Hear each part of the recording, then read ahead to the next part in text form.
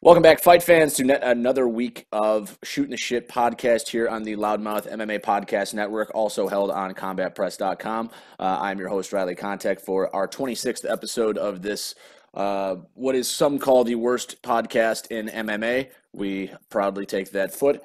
Before we introduce our guest today, of course, I would like to plug our sponsor. We would like to give a thanks to Cornelius and Sons, home improvement projects that need to be mostly, if you're from Illinois, if you have any indoor home improvement projects, seeing as it's getting colder. I know my heat was on last night while I was sleeping. Again, if you're in the Illinois area, go to Facebook and go to Cornelius and Sons on Facebook and ask for Raul.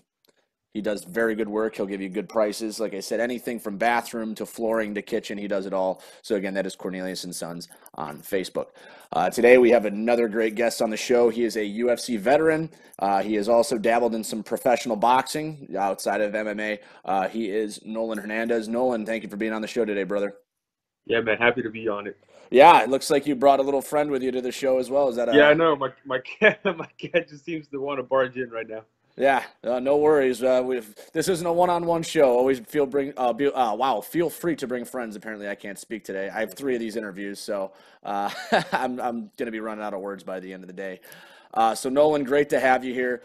You were on the UFC roster for 2 fights. Obviously, that run didn't work out as well as you hoped it would. You were released after the second fight, actually, against the guy who's on the show for this week, Mason. Jesus Christ, I can't speak today. Mason Jack Jones, Shore. Jack Shore. Thank you, God. I'm all these Welsh guys. This is why this is the worst show on the MMA podcast. Just so you know. So yeah, we had Jack Shore on for this week's show. So this is the first time ever we've had back-to-back guests who have actually fought each other. So Nohelin, just taking a look back on your UFC run, how it didn't work out the way it wanted you. What are some things that, when you take a look at the fights in the aftermath, that you wish you would have done or changed going forward in your MMA career? Oh man, I can't really say that I would. I would have liked to, of course, have gotten some finishes and some wins in my UFC career. Unfortunately, it's life, it's fighting. These things are very unpredictable. I can't predict what's going to happen. All I could do now is just kind of accept the fact that I lost my last 2. I got released from the UFC, and just continue moving forward. I'm 26 years old. I'm young. If I really want to get back into the UFC, I will. And if that's the goal that I choose to keep pursuing, then I'll keep pursuing it. Right now, my focus is on things outside of fighting. Of course, I still want to fight. I can't even talk either. I'm actually looking to book my next fight very soon. I'm just gonna take it fight by fight, see what happens, and if I happen to get back into the UFC, I will. If not, then I'm okay with that too. For sure. And so, what are some of those main focuses you're talking about now that the UFC is over? What's the main focus that you're having right now? So I'll just go ahead and say it. So I'm looking to pursue opening up and owning my own gym. I have years of experience running a nonprofit that I started by myself years ago, that I actually let go to, just focus on fighting full time. Obviously, fighting is my passion. It's something that I want to continue doing, and I want to continue sharing the knowledge that I've gotten over the past 10 years. And my focus really, I want to, put my energy and time into youth martial arts. It did a lot for me, and I just want to reciprocate what it gave me, what fighting gave me, what martial arts gave to me, and I want to give that to another young man or young woman who wants to, pursue fighting. And even if they don't want to pursue fighting, a lot of things, and it's cliche to say and it's corny, but, it's given me personally a lot of confidence. It's given me, discipline. It's, physically I'm healthy, mentally I'm healthy. So I want to give that. I want to give back to everybody that wants to come in through my doors in the future, and just set them up right. Yeah, I think that's a really good cause, and one of the big things is keeping kids off the streets. Sports in general do that, but I think that there's the element of martial arts, the respect, the discipline, like you were talking about, that I think is really good for kids, and I think that's a great idea. I know the gym that I train at has a kids club, and those are all really good kids, and they enjoy it. And you know, I mean, for kids, more or less, you're teaching them a skill and all that, but it's also self-defense. It's teaching confidence and things like that. So I mean, as much as people look down on fighting, I think there's a lot of aspects of it that are actually very positive, especially to children. So I really appreciate that. That's your main focus. I think that's really respectable. In terms of that project that you're working on, is that something that's far off, or is that something that you can see in the near future happening? I see that in the very near future, and I'm talking about late 2021, maybe early 2022. It's in the near future. It's like a year. It's about a year from now. But as you and I both know, time flies so quick, and with the whole pandemic and everything going on, with everything being closed, I think that by the time this is all cleared and behind us, I think it'll be the perfect time for me to get things going, get things started. So, in the meantime, I've been, just, working away, hustling and just saving up the money. And I think that for a lot of people, the pandemic has been bad, but I've, just I think it's been kind of good for me, just putting away the money and saving it up. Yeah, definitely saving money. I bought a house actually at the beginning of the pandemic, like maybe the first couple of weeks of lockdown, and I think that it was easier saving money when I wasn't allowed to go anywhere, spending a couple Right. $100 at the bar as opposed to Yeah. putting it in the bank and trying to put a down payment on a house and paying for a mortgage. So I definitely understand that. So after your two UFC bouts, it looks like per your record, you've taken a few boxing matches before the lockdown actually happened. It was, three relatively quickly in a row. Is pro boxing where you're going to put your focus, or are you still planning on being more of a MMA fighter? Are you going to split it 50-50? How's that working? Oh man, you know what? If I'm being honest with myself and the people that are close to me know this, I took those boxing fights as not really a serious thing. Obviously, between I wasn't working the whole time between my me getting to the UFC. So I was just I was living off of fight money, and so boxing was just a way for me to make a quick buck. Wasn't ever anything ever serious that I didn't ever really take it too serious. Although I probably should have. I would spar for 2 weeks and then go take the boxing fight and stuff. Again, it wasn't very serious for me.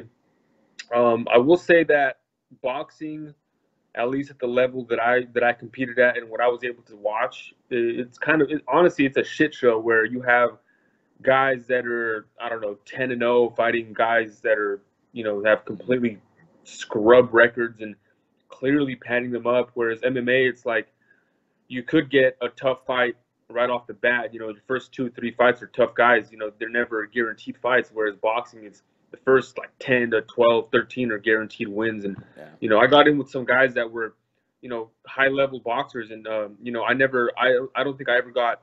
I was never in any danger. And these guys are boxers, man. I'm not a boxer. I can box, but it wasn't. I stood my ground with these guys, and honestly. The boxing record, again, it wasn't very serious. I have a terrible boxing record, but what I'm trying to get at is I stood toe to toe with these guys, and I think that I even won some of these fights. But unfortunately, when you're going into boxing, you're going into their territory. Right. They're obviously the A side. Again, it's very political, and obviously, even though I think I won those fights decisively, I got it taken away from me. But it's all good. Again, I was doing it for the money, quick buck, and plus it was some cool experience. Got to see that world of boxing, and not something that I would ever pursue professionally, like seriously. But it was cool while it lasted. For sure, and I understand that, and you're not the only guy, obviously, that just takes boxing bouts or grappling bouts for an extra buck. Everybody does, and that's just what you got to do. So, obviously, in terms of your mixed martial arts career, I mean, what's next? Are you under contract with anybody? Are you in talks with any promotion to be taking a fight anytime soon? Because obviously, I think the main goal is to get back into one of the major league promotions. So, what's the next step? Absolutely. So the next step is I already talked to my management about this. Looking for a fight. So I'm looking to fight within the next 4 months. I'm gonna give myself this upcoming month to just get ready and I guess get back into shape. And then when I feel like I'm ready, that's when my management will start looking more aggressively. But if any particular promotion that I was thinking about that we're in discussion with, not any one in particular, but LFA is always good. They've always treated me well.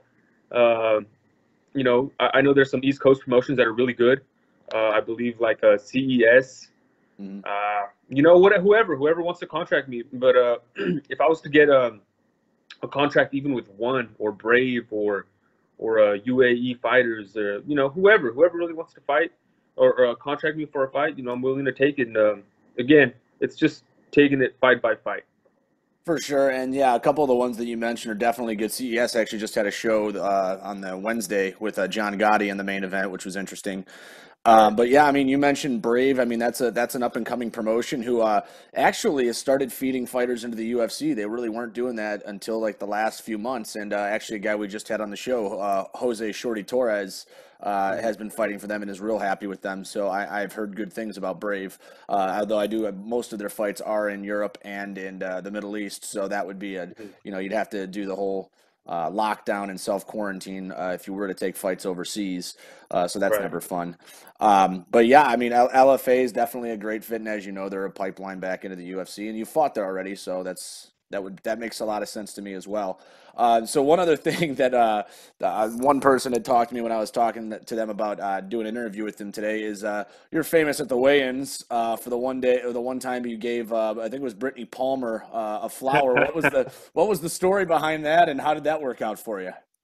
So the whole roast thing, I mean, for whoever watches this, and it's not a new thing. It's something that I did. I fought for Bellator, and I did the same thing. I pulled out the rose. I just have this thing with roses. I like roses. I have two tribal roses on my shoulders, and it's something that I closely relate to myself. I just like roses, man. There wasn't. What's funny is I don't even think I didn't think in my head. I was like, oh, I'm just gonna go give this rose. It was kind of more of a spontaneous thing. I was like, all right, I have a track record of doing this anyway, so I'm just gonna throw it out there. And it kind of caught on. I got some good feedback on it.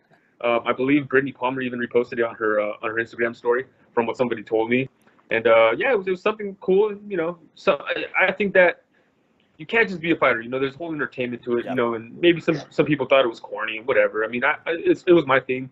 It'll probably continue, but yeah, there was no real like planning behind it. It was just kind of a spontaneous thing to do. I was just like, I'm just gonna grab some roses and give it to whoever the first pretty girl I see. And Pretty Palmer was there, and why not? Perfect. I mean, that's the person I think I'd give the rose to as well. Big fan of Brittany Palmer. Although her art's pretty cool too. I don't know if you've ever seen her art. She's a really good artist. I haven't. Oh yeah, check out her website. She's got some really cool stuff on there. Now, Nice. before we get to the weekend's UFC card, I'd be remiss if I didn't mention Halloween. Any big Halloween plans for you? Well, I mean, because of the pandemic, I don't think so. But me and my girlfriend are thinking about dressing up as Cort. She's gonna dress up as Morticia, and I'm gonna be Cortez. And I have a few pets that I'm hoping to fill in the rest of the Adams family. There you And go. we'll see how it goes.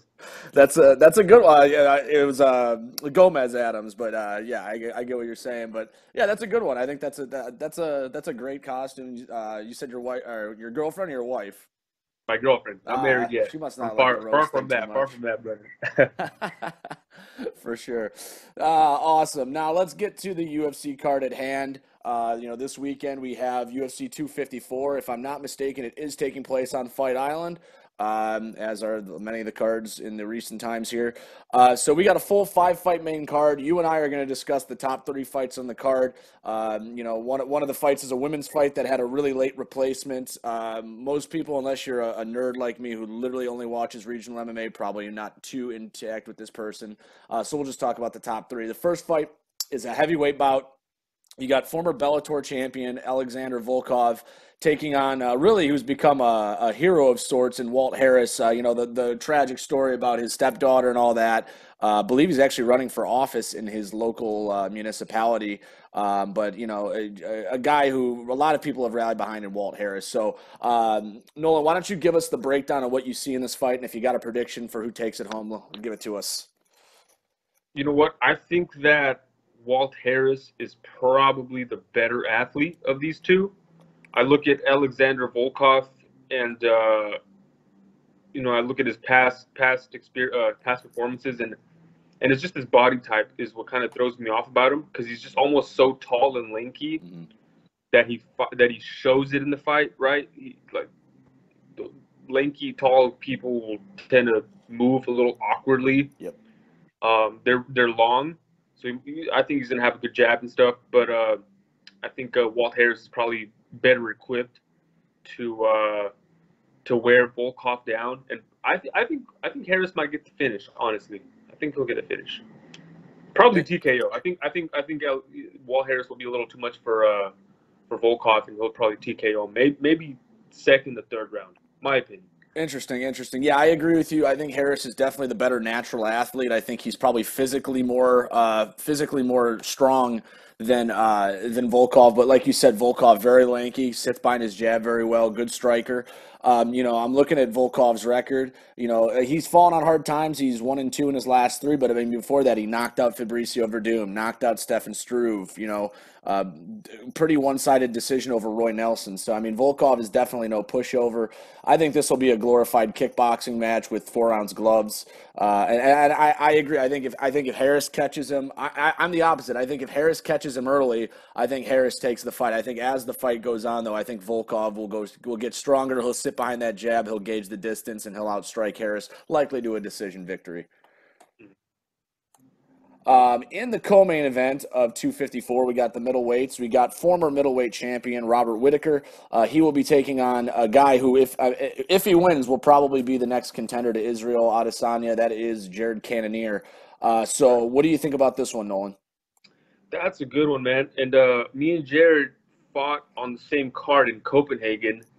The guy's an animal, man. But I mean, that's just a great fight, honestly, overall. Robert Whittaker being Robert Whittaker, obviously the former middleweight champion.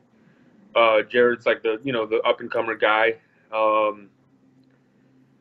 But I would honestly say that Robert Whittaker might edge it out. My heart kind of leaned more towards him, but something in my head also tells me that Jared Cannonier's got a good chance of taking that back or taking that win. Mm-hmm. The reason I say that is because Robert Whittaker is kind of he's on a losing streak right now, right? He's Whittaker won his last fight. It was a decision over Darren Till in July. Oh, okay, that's right. I forgot about that one too till I just looked it up. Yeah, the last thing I remember from him was fighting Adesanya, getting KO'd. I'm gonna stay with Robert Whittaker and say that he's gonna win. Don't know how. That's just kind of up for I don't know, debate, but good fight overall, man. Yeah, I think it's good matchmaking. And this was the fight I said to make after Whittaker's last win and Cannonier's last win. I thought this was the fight to make, so good job on the matchmaker's part. Cannonier is a guy who actually started his career at heavyweight, and now he's all the way down to middleweight. So that tells you a lot about his transformation. But he's on a 3-fight win streak, all by knockout. Knocked out Jack Hermanson, which in what I considered an upset. TKO'd Anderson Silva with leg kicks. That was when Anderson hurt his knee, I believe. And then a TKO over Dave Branch.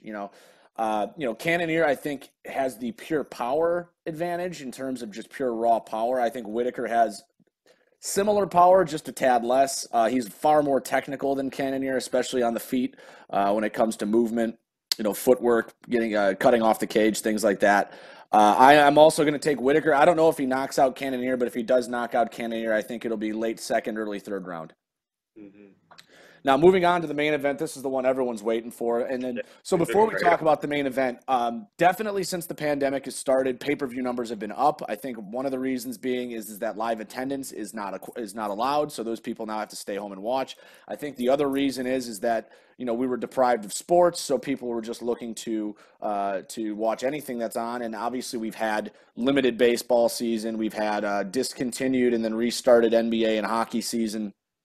But the last pay-per-view still, which was Israel and Paulo Costa, still did about 700,000 plus pay-per-views, which is a pretty damn good number.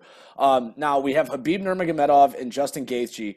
Do you think that this pay-per-view will reach 1 million buys? You know what? I'm going to be honest and say that I don't know how the pay-per-view. I don't know those numbers, the whole pay-per-view and stuff. I'm kind of one of those guys that just kind of watches the fight. I don't always pay attention to the numbers, Mhm. although I do sometimes. I think that this is going to be a huge sale. I mean, not just for the United States, but in Europe. And then Yep. you're talking about back in the Middle East, like in Abu Dhabi, people, in that area, people are going to be buying this because of Habib. Yep. Um, and I think Habib over the years has turned into such a star that people that don't even know about fighting are just going to be like, oh, hey, well, there's this fight card coming on. Well, people that like me, maybe they got some buddies at the house. They're just going to want to order it just because it's just one of those fights that you just got to watch, even Yeah. though you might not necessarily know who Habib is or Justin is. It's gonna be a huge sale. Um, I just don't know how. I don't know the numbers, but it's gonna be big. For sure. And, some of the biggest numbers we've seen with pay-per-view have come as a result of the pandemic. Masvidal Usman broke 1 million buys. That was a big one. And again, even Israel Adesanya Costa was 700 plus thousand. There's a good chance that I think this breaks 1 million just based on Habib.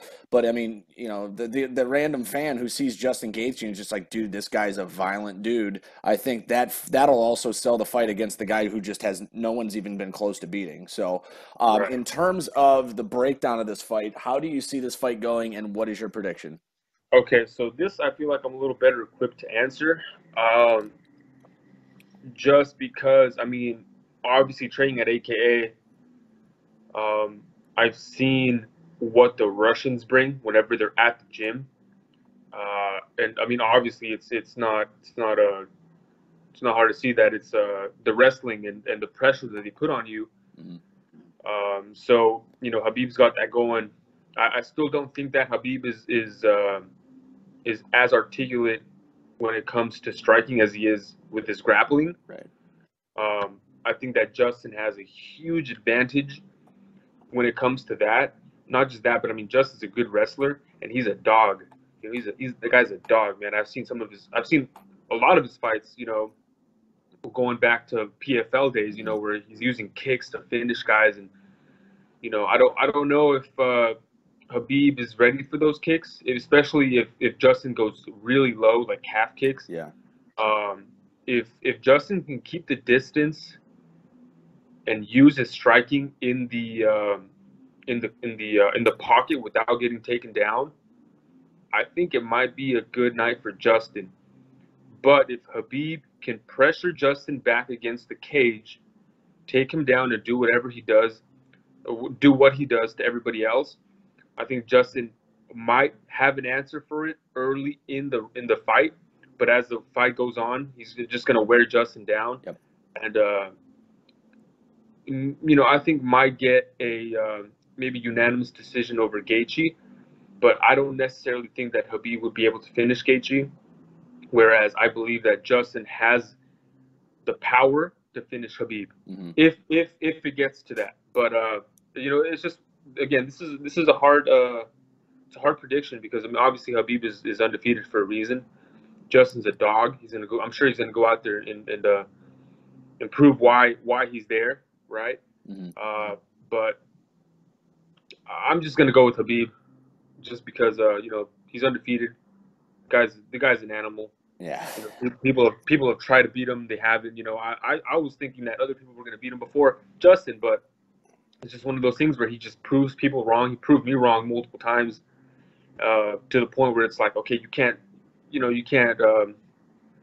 go against what he shows all the time. So Right, right. I mean, he's a guy that I've heard, and I'm sure you can attest that he'll ragdoll guys a few weight classes above him with his wrestling. I've definitely heard that from training partners before.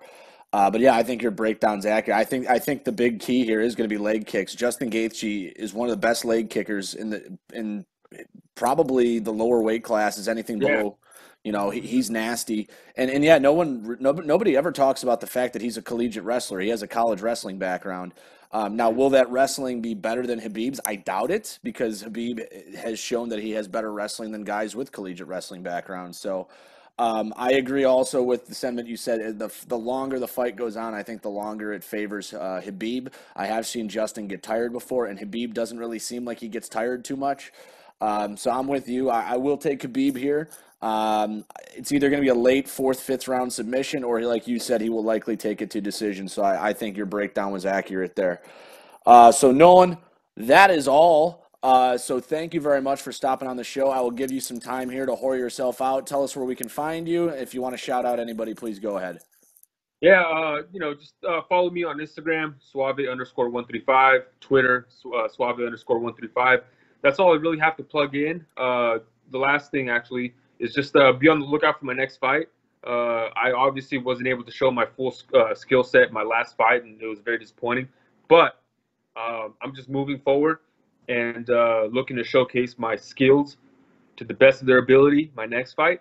So just stay tuned, guys. We will, and as I say with other fighters on the show, I will make sure that once your fight is announced, that it is retweeted, it is put on social media. We will keep an eye on you. Any friend of the show is a friend of ours. So I will plug myself real quick, and I'll let you go here.